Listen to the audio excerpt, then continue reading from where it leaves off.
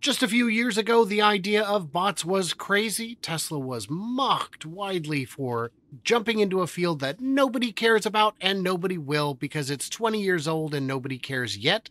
And yet, here we are. We're seeing a lot of big projects, startups making huge progress, and funding is arriving even for the little players. So I went ahead and asked John Twigge to join us again. John is a software developer who understands a lot of the implications behind the bot, and I tricked him into joining us so that we could have another conversation. I should mention, I'm Brian. Welcome to Futurosa. John, how are you? I'm John, and thank you for having me back. I'm surprised that you wanted me back, but here we are. I know, me too. Yeah. But, yeah, so you know that Boston Dynamics has been around forever. You know that that adorable little Honda bot. What was his name? Asimo has been around forever. But there were bits of technology that were missing that made them less viable. Specifically, they didn't have brains. They could function well on rails, but once they run out of the coded parameters, they're useless. And in many cases, just fall off the stage in the middle of a demo. Let's try to avoid that. And then we saw Volkswagen get into their bot thing. And today's news, and when I say today, I mean the day that this was recorded, Brett Adcock shared, excited to share, Figure has raised $675 million at a $2.6 billion valuation. OpenAI and Figure signed a collaboration agreement to develop next-gen AI models for robotics. And here's the details. This is a big deal, isn't it? This is a big deal. I think the main thing it shows is everybody's starting to take this seriously. Everybody's starting to realize what this is going to mean, and the fear of missing out is going to be building, because if you're manufacturing and you don't get the bots going, we already know that Tesla can make a car in half the time at least or is it a third of Volkswagen. When we look at the unboxed, it's going to come down again. That will include the bots as part of the process. So the process of the old manufacturers losing ground is just going to accelerate. Where do they go if they don't do this fast enough? They're going to be even more trapped than they are now. Well, and are we talking random clowns on the street investing, or are we talking the investments were from Microsoft, OpenAI Startup Fund, NVIDIA, Jeff Bezos through Bezos Expeditions, Parkway Venture Capitals, Intel Capital, and Aligned Ventures? These are big, real, serious players looking at the Figure robot and saying, you know what, this is on the right track. So, and the biggest name is not on that list. Which is? The Chinese government. As we know, they announced a few months ago, they're making it a national priority, and they're going to throw money at anybody in China that's making robots. What they're starting to recognize is, as Elon says, this changes the nature of the economic system. It's going to be much, much bigger. And if we look at power in the world, economic power, it depends on the size of your economy. If Tesla and other US companies start to dominate robots, and the US economy and the Western economies get much bigger, then China will be left behind. So this really is a race. We're going to see a lot of money in a lot of different companies very quickly next few months. If we thought the baby boom crunch with falling birth rates in the US was bad, it is nothing compared to the fertility cliff in China, where even since relaxing reproductive policies, they found that their population is shrinking and it is absolutely aging. And they will have, in the foreseeable future, a labor shortage if there are no bots. And if we look further at Brett Adcock's series here, we can see that what'll it be for? AI training, manufacturing, deploying more of itself, expanding engineering headcount, advanced commercial deployment efforts. So this is a big deal. Oh, I guess the funding is for deploying more robots, but that's what this is going to be, is robots building robots at some point. And their robot is, for a prototype, It's smooth.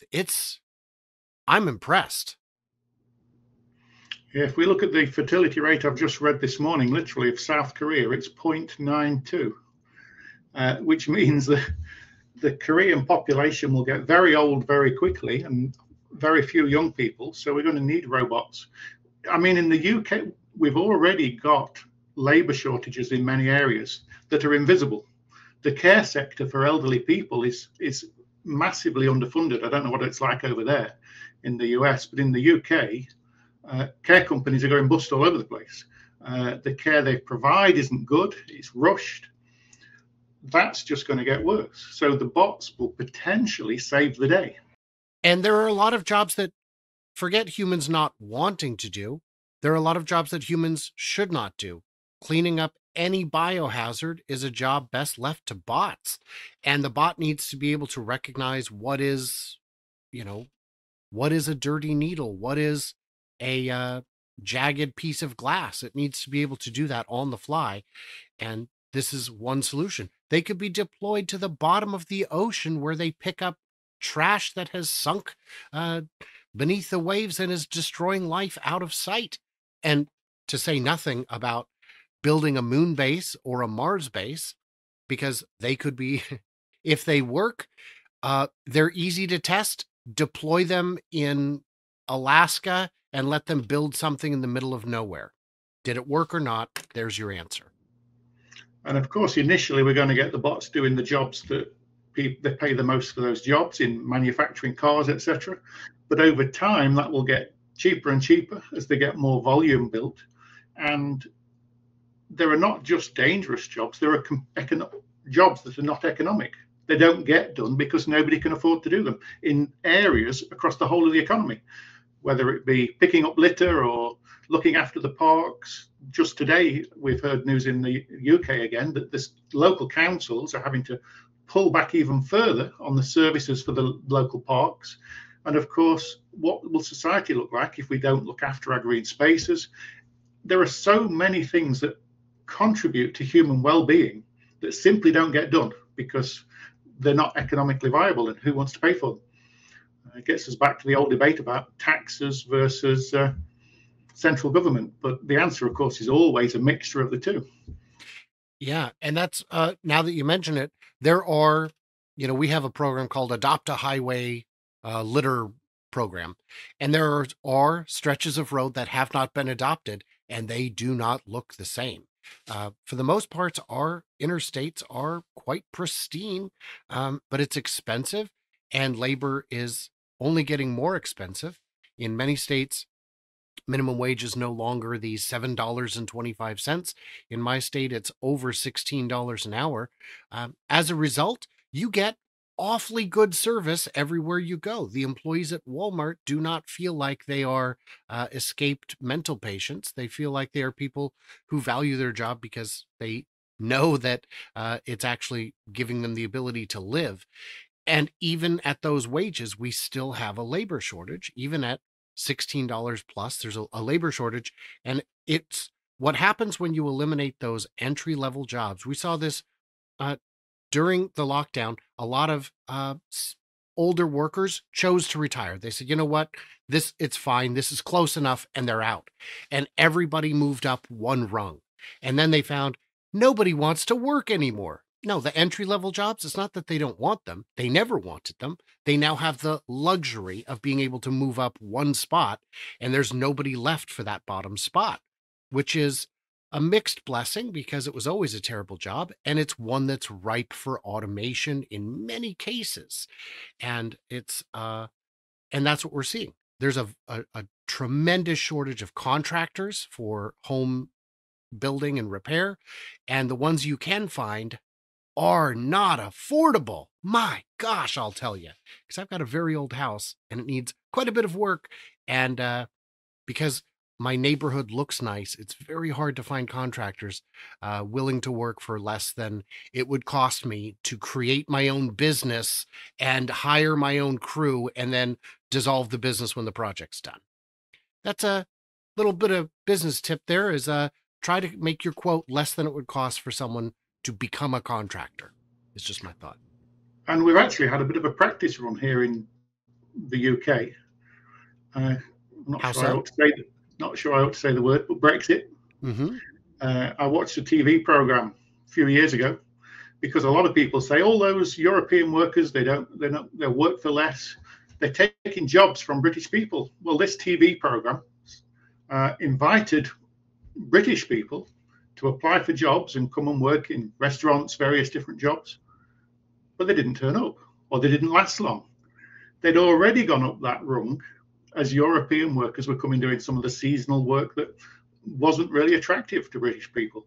So Brexit has shifted the nature of those jobs, and we're going to see that in a much bigger scale with bots, of course, because there'll be far more of them, millions, if not hundreds of millions. So, yeah, interesting times. There's a United Farm Workers or someone like that, where they were pushing a few years back for relaxing of some of these migrant worker rules to allow migrant workers to actually come in and do the work and also leave without fear that they would never be able to come back.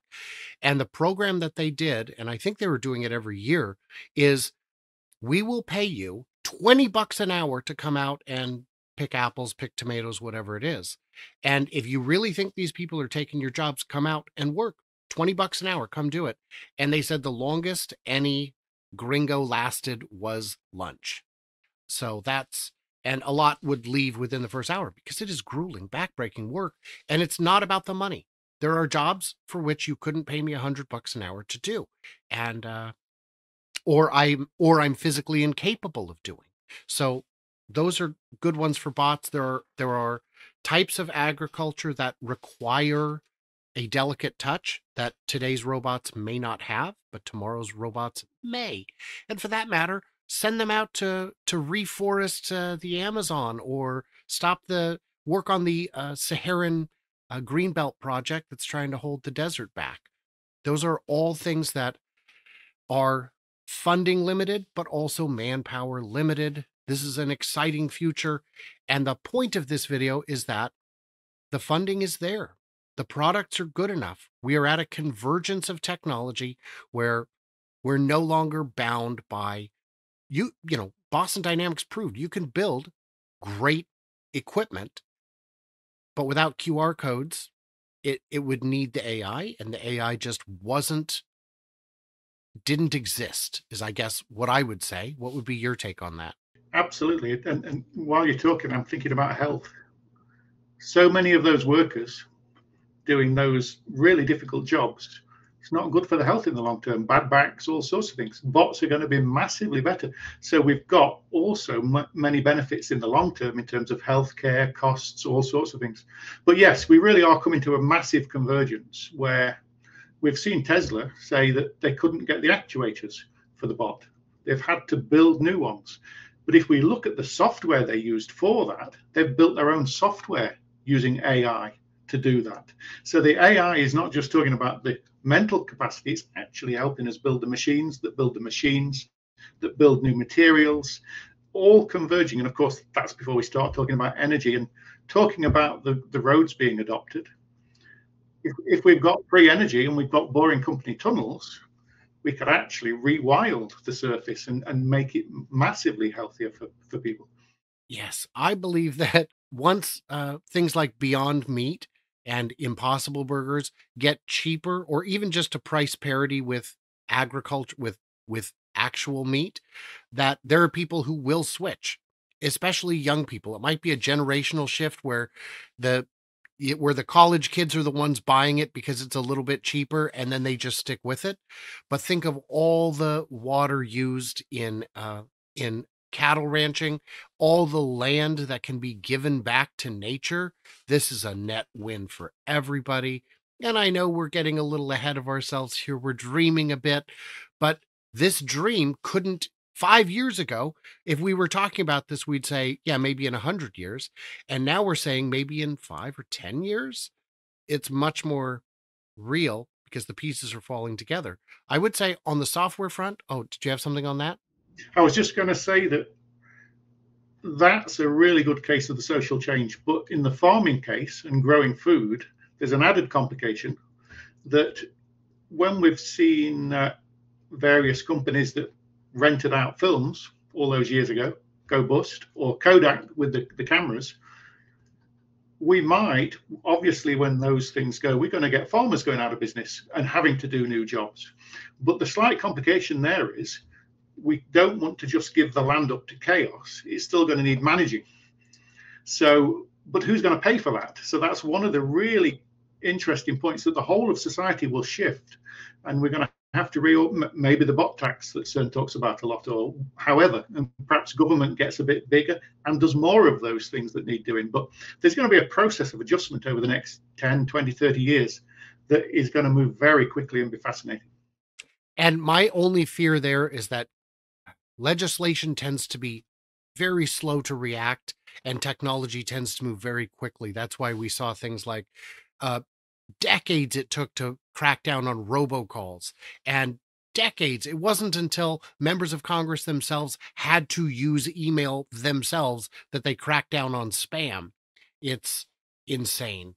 Yeah, and then the big advantage Tesla has isn't just that they can manufacture. It isn't just that they attract the best engineering graduates in the world.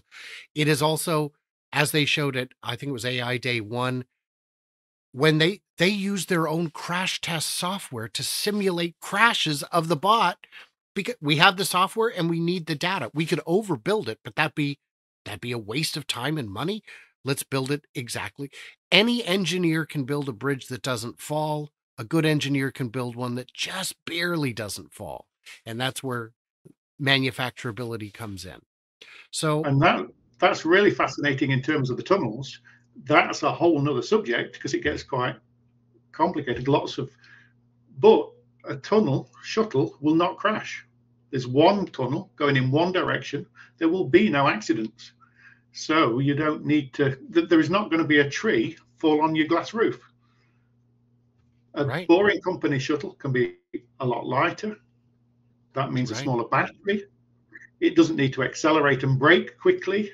You've got an endless stream of reasons why Tesla could build an extremely efficient Boring Company shuttle that would probably be 10 times as efficient as a car on the surface, with all the different added.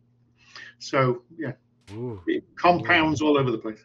Oh, I might have to bring you back to have a chat about that one, because that's a neat topic, and there's a lot of myths and misunderstandings about Boring Company that drive me a little crazy. I do not suffer fools gladly. Causing tunnels. So guys, yeah. You invented a train, but worse. No, it's not a train. It's different. It's different. So what did we miss? What did we misunderstand? In the comments, should I bring John back to talk about other topics, including some ideas on the Boring Tunnel? Or should I just bring him back for robots? Or should I send him packing because he knows what he did? I don't, but maybe he does. So leave it in the comments. We got to know. That's how we figure out what to do next. The video is where I hope to make you guys smarter, and the comments is where I hope you will make me smarter, and I appreciate it. Everybody else, like, subscribe, do the usual things, and stay tuned, stay juicy, and I cannot wait to hear from you clever robots on the next one.